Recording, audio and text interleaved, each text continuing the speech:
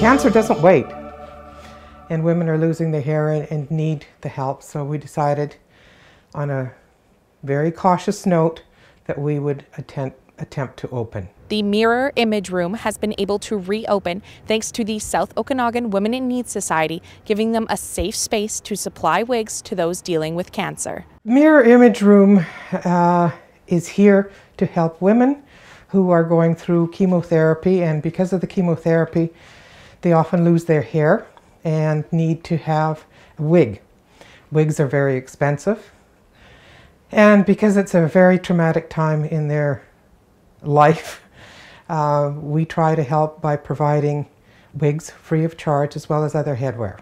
New protocols have been added to make sure that those who are immunocompromised are safe to shop. We have masks that we provide for the clients if they don't have one. We wear masks. We have a shield for us to wear, not necessarily for the client, and we use gloves.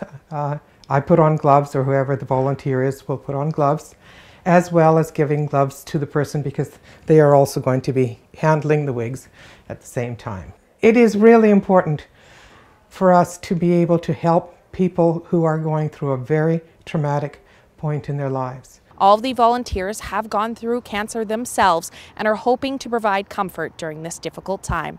For Castanet News in Penticton, I'm Casey Richardson.